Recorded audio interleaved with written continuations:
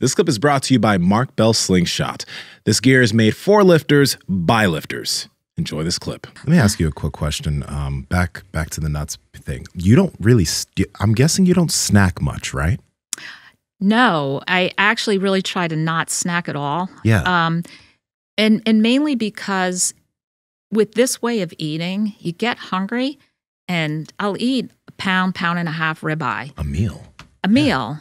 I don't need an hour, How's 3 that hours. for a first date? Yeah. Right?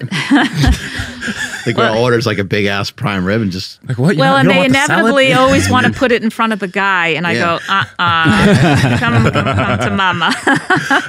You know, and I asked you that because one thing is when people think about like nuts, certain types of fruits, etc., a lot of people end up having finger food throughout the day. Like you were mentioning, you're preparing something for your kids, you have these strawberries, you're just picking at it and eating. And for most people, that is a big habit that they need to get rid of, the habit of just randomly snacking on little things. Because I admit, if I have nuts around, I will be snacking on them constantly. That's why I don't. We talk often about steps. You know, how many steps are you taking in a day? And that can be important. But imagine if you just cut back on your snacking. Or don't snack at all. Like if you cut back on it. If you got rid of it, yeah. Yeah.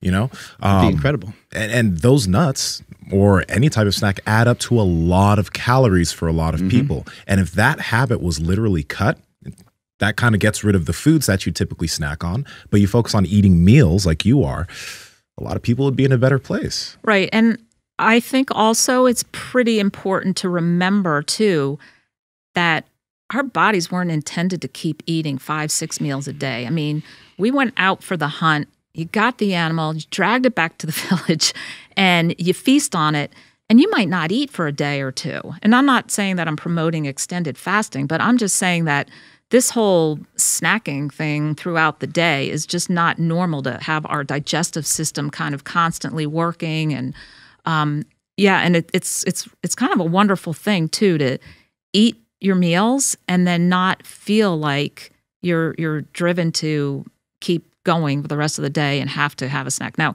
I will say I do love pork rinds. Oh yeah, those are good. And that is an approved carnivore snack.